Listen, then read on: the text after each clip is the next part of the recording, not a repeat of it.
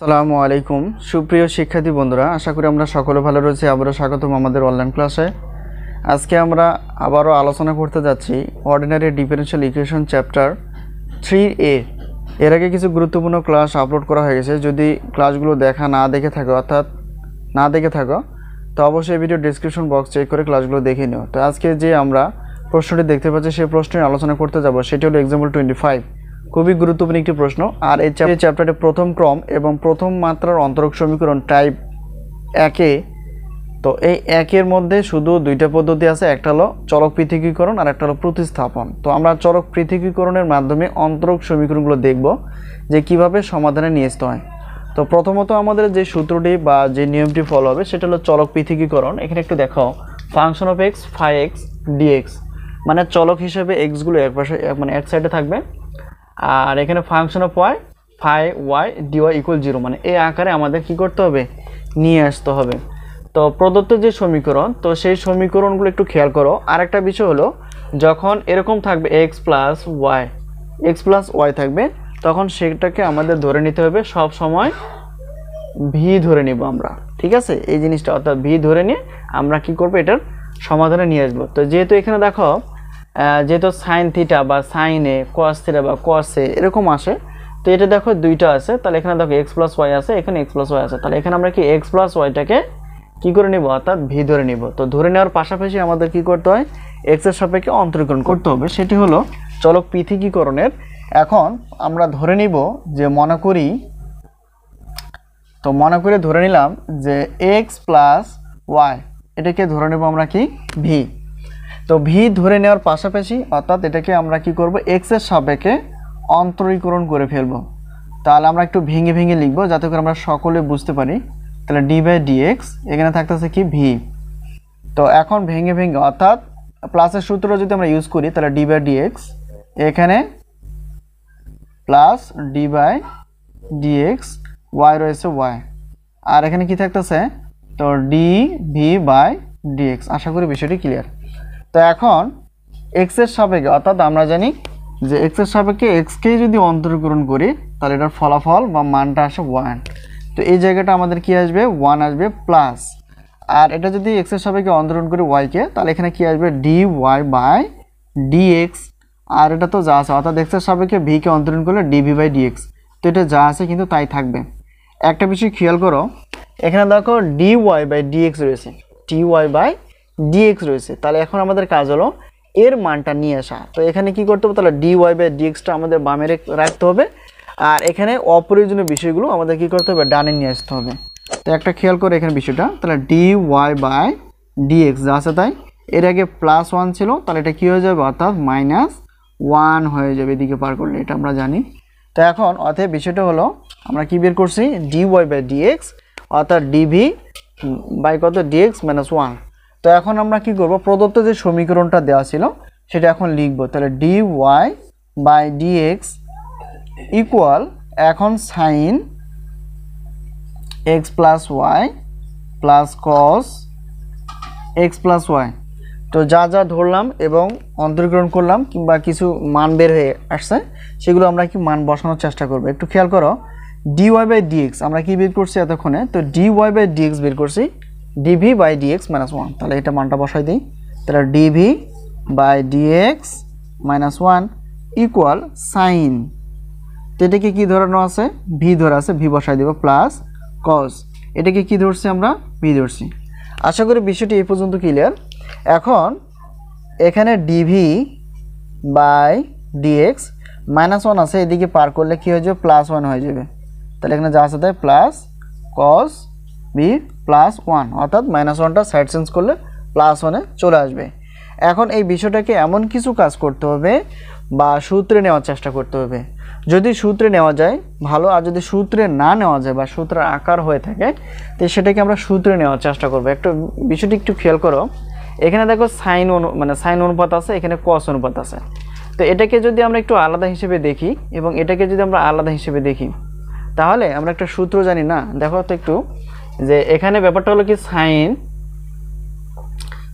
2 theta, একটা সূত্র আমরা জানি আগে থেকে, সাইন 2 থিটা মানে 2 সাইন থিটা, আর এটা কি হলো কস থিটা আমরা নিতে পারি। তো এখানে বিষয়টা হলো কি, সাইনের আগে এখানে 2 যদি থাকতো আমরা সরাসরি সূত্র নিতে পারতাম, কিন্তু এখানে দেখো যখন সাইন 2 থিটা হোক, 2b হোক, 2a হোক, তখন কি হয়, তখন অরিজিনালি সূত্রটা আমরা বসাতে পারি, শুধু থিটার পরিবর্তে a b c অথবা আলফা বিটা গামা থাকতেই পারে।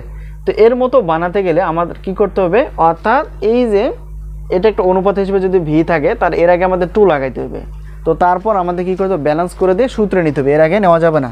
যেমন এখানে একটু খেয়াল করো, এখানে ডিভি বাই ডিএক্স যা আছে তাই, এটাকে সূত্রে নিতে চাইলে এখানে আমাদের কাজটা কি হবে, কাজটা হবে এখানে যেহেতু এখানে এর আগে কি আছে 2 আছে, তো এটা আমরা 2 নিলাম। তো 2 যে নিব, এই 2টা কিন্তু অতিরিক্ত হয়ে যাবে তখন। আর এখানে কি আছে, ভি আছে, বিটা দিয়ে দিলাম। আমাদের ছিল কি সাইন ভি, এখানে হয়ে গেছে 2b, কারণ সূত্রের মতো বানানোর জন্য 2 নিয়ে নিলাম। আর 2টা যেহেতু অতিরিক্ত, আমাদের কি করতে হবে, টেকনিক করে এটাকে নিচে ভাগ আকারে দিয়ে দিতে হবে। তাহলে আমাদের কি আসলো, অর্থাৎ ব্যাপারটা হলো সাইন 2 থিটা, তার মানে এটাকে আমরা থিটা পড়বো। তাহলে আমরা কি নিতে পারবো, সূত্রটা, অর্থাৎ এখানে বিষয়টা আসবে তখন সাইন 2v/2। তাহলে আমরা লিখতে পারবো সূত্র অনুযায়ী 2 সাইন থিটা বলতে কোনটা, এই যেটা, অর্থাৎ v/2, আর কস থিটা বলতে কোনটা, আবার v/2, মানে এই কাজটা আমরা করতে পারি। তো এলো বিষয়টা। এখন আরেকটা সূত্র আমরা জানি, এখানে দেখো এটাকে সাজা লিখলে 1 প্লাস কস 2 থিটা, এটা আমরা অরিজিনালি সূত্র জানি, অর্থাৎ 1 প্লাস কস 2 থিটা। কারণ দেখো এটার মতো একটু মিলে, কিন্তু একদম হুবহু মিলে না। তাহলে 1 প্লাস কস 2 থিটা, তাহলে আমরা সূত্রটা কি লিখতে পারি, 2 কস স্কোয়ার থিটা। ঠিক আছে। তো যেহেতু এখানে বিষয়টা ছিল, এটা আমরা 1টাকে আগে নিতে পারি, 1 প্লাস কস ভি। তাহলে একটা বিষয় খেয়াল করো, সূত্রের সঙ্গে তুলনা করো, থিটার পরিবর্তে ভি রয়েছে, তাহলে এখানে যদি আমরা 2 রাখতে পারি তাহলে আমরা এই সূত্রটা নিতে পারি। তো এখন যদি আমরা এখানে দেখো 2 নিলাম ঠিকই, আর এখানে ভিও নিলাম, হ্যাঁ, তাহলে এখানে দেখো এখানে আমাদের আছে কি কস ভি, কিন্তু এখানে হয়ে গেল কত 2b। তাহলে এখন আমাদের কি করতে হবে, অর্থাৎ v/2 ব্যালেন্স করতে হবে। তাহলে 1 প্লাস কস 2 থিটা, তাহলে আমরা এখন নিতে পারবো 2 কস স্কোয়ার থিটা। থিটা বলতে কত, এই বিষয়টা। আশা করি এই হলো আমাদের হিসাবটা, অর্থাৎ এটাকে বানানোর জন্য, অর্থাৎ সূত্রের মতো নেওয়ার জন্য আমরা এই কাজগুলো করব।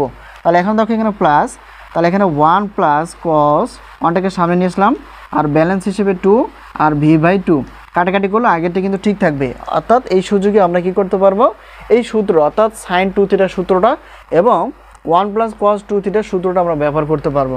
দেখো এখানে ডিভি বাই ডিএক্স, আর এখানে দেখো তো আমরা যদি সূত্রটা ব্যবহার করি তাহলে কি আসবে, আমরা লিখে ফেলছি এখানে, তাহলে আসবে কি 2 সাইন v/2 কস v/2। ঠিক আছে, এই পর্যন্ত প্লাসটা দিয়ে দিব।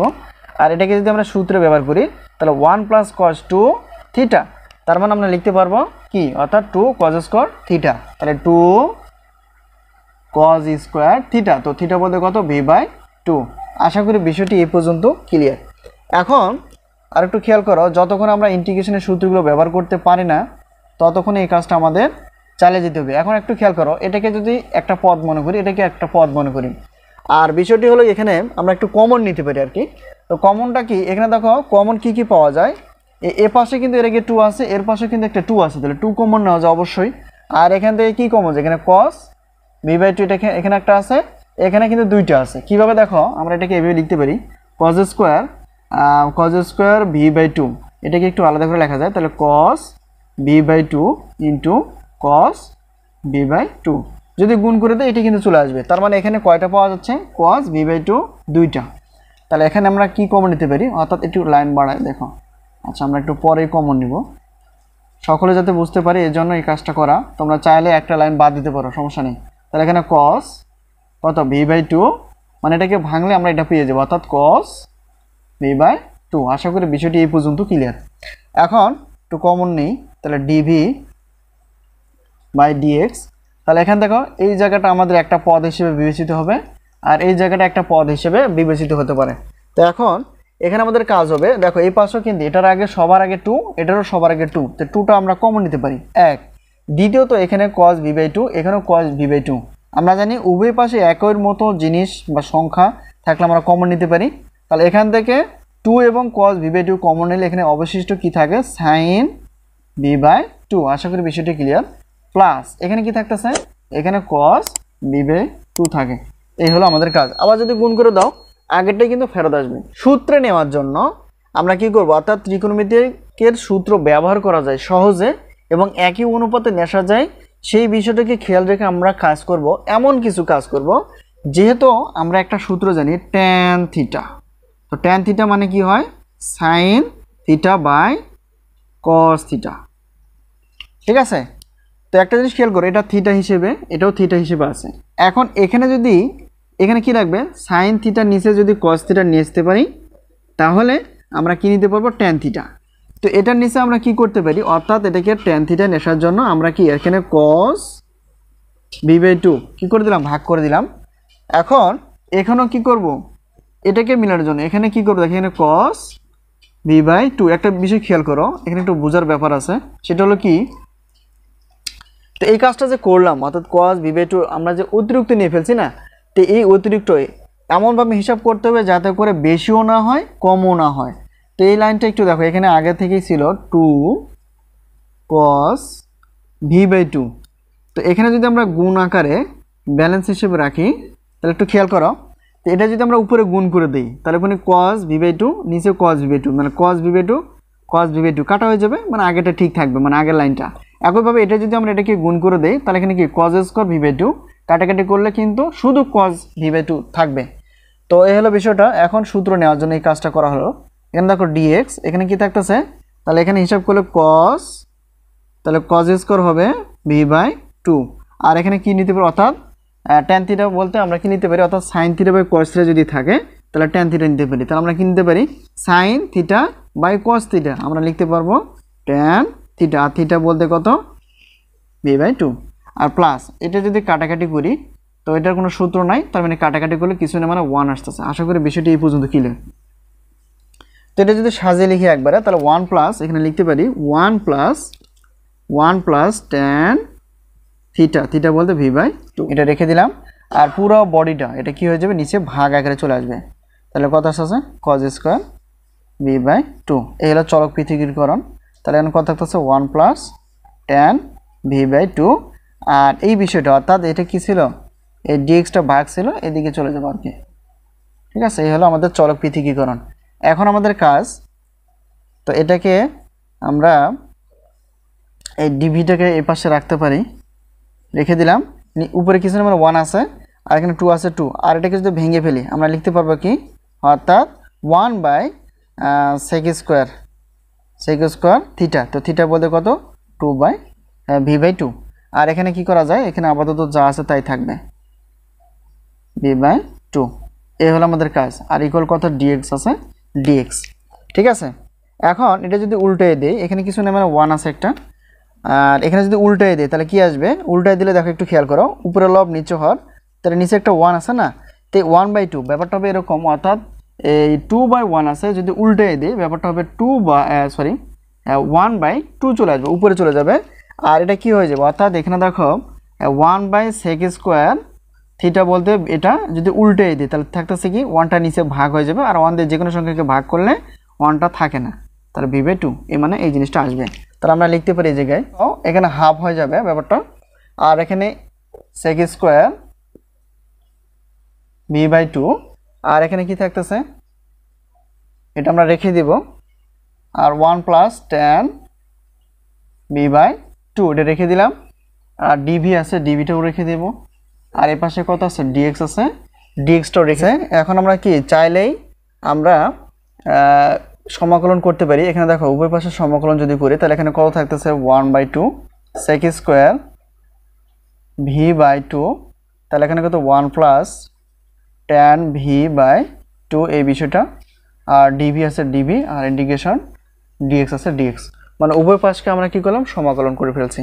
এখন বিষয়টা একটু খেয়াল করো, আমরা একটা সূত্র জানি, যে সূত্রটা যখন আমরা x এর সাপেক্ষে কোনো হরকে x এর সাপেক্ষে অন্তরণ করে উপরেরটা পেয়ে যায়, তখন একটা আমরা সূত্র জানি, সেই সূত্রটা কি একটু খেয়াল করো, ইন্টিগ্রেশন। তো এই সূত্রটা আমরা জানি, ঠিক আছে। তাহলে এখন কি লিখতে পারি, তো আমরা লিখতে পারি ln function of x plus c লিখি আমরা, অর্থাৎ x এর সাপেক্ষে নিচে হরকে যদি অন্তর্গ্রহণ করা হয় x এর সাপেক্ষে করে যদি উপরে অপশনটা মানে আমরা পেয়ে যাই, তাহলে সেক্ষেত্রে আমরা কি লিখতে পারি লন ফাংশন অফ x, তার মানে নিচেরটা প্লাস সি। তো একটা জিনিস খেয়াল করো, যদি আমরা x এর সাপেক্ষে এটাকে অন্তর্গ্রহণ করে ফেলি তাহলে এটা 0 হবে। আর এখানে কত, অর্থাৎ এখানে আসতেছে কি, তাহলে 0 যদি হয় তাহলে x এর সাপেক্ষে, অর্থাৎ আমরা এখানে লিখি, তাহলে এখানে দেখো কি আসে b/2। তাহলে x এর সাপেক্ষে অন্তর্গ্রহণ করলে এটা হবে 0, ধ্রুবককে যে কোনো অর্থাৎ x এর সাপেক্ষে অন্তর্গ্রহণ করো তাহলে 0 আসে প্লাস, আর এটা যদি x এর সাপেক্ষে অন্তর্গ্রহণ করে ফেলি তাহলে আমরা জানি d/dx tan x, আমরা জানি sec square x, sec square x বলতে কত v/2, তো যাকে x বললাম সেটা x নয়, অর্থাৎ v/2। অর্থাৎ এটাকে যদি আমরা আবার কি x এর সাপেক্ষে অন্তর্গ্রহণ করে ফেলি তাহলে এখানে একটা হাফ চলে আসবে, তো সেই হাফটা এখানে, আর এখানে হাফ থাকতেছে এখানে কত dv/dx, অর্থাৎ এটা থেকে যাবে। অর্থাৎ সোজা কথা আমাদের এই উপরের বিষয়টি কিন্তু চলে আসতেছে। তাহলে আমরা কি করতে পারি, এই সূত্রটাকে আমরা নিতে পারি। আশা করি বিষয়টি ক্লিয়ার। তাহলে এখন দেখো আমরা কি নিতে পারি, অর্থাৎ লন, তাহলে এখানে কত মডুলাস হিসেবে, আর ফাংশন অফ এক্স বলতে এই জায়গাটায় কিন্তু আমাদের কি করতে হবে, নিতে হবে। আশা করি বিষয়টি আমরা বুঝতে পেরে গেছি, ঠিক আছে এটা। আর এখানে ইন্টিগ্রেশন dx মানে x আর প্লাস সি আছে, সি অর্থাৎ ধ্রুবক। এখানে দেখো এখানে ব্যাপারটা হলো আমাদের কাজ শেষ, লন আছে লন থাকবে, আর এখানে 1 প্লাস, তো যাকে ধরে ফেলছিলাম দেখো এখানে আমরা এখানে x প্লাস ওয়াই সমান আমরা ভি ধরছিলাম, তো এখন আমরা মানটাকে ফেরত দিয়ে দেবো। তাহলে কত tan, তাহলে ভির জায়গায় কি বসাবো, ভির জায়গায় বসাবো আমরা উল্টোটা, অর্থাৎ x প্লাস ওয়াই বাই কত 2 আছে 2। এই হলো আমাদের প্রশ্নটির অ্যান্সার, অর্থাৎ চলক পৃথকীকরণ করার পর এটা আমাদের অ্যান্সার চলে আসে। আশা করি আমরা ক্লাসটি বুঝতে পেরে গেছি। যদি কোনো জায়গায় বুঝতে অসুবিধা অবশ্যই কমেন্টসে লেখার চেষ্টা করবা। তো আজকে এই পর্যন্তই, আল্লাহ হাফেজ।